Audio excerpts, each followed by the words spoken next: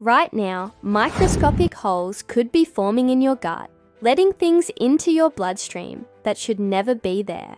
This triggers a chain reaction that explains why you're exhausted by noon, anxious for no reason, and why that stubborn weight won't budge no matter what you try. Your intestinal wall is just one cell layer thick. It's the border control between your gut and your bloodstream. When those tight junctions break down, undigested food particles, bacterial toxins, and waste products leak through. Your immune system sees these as invaders and launches a full-scale attack. This constant inflammation hijacks your cortisol production, making you feel wired and tired. It disrupts thyroid hormones that control your metabolism.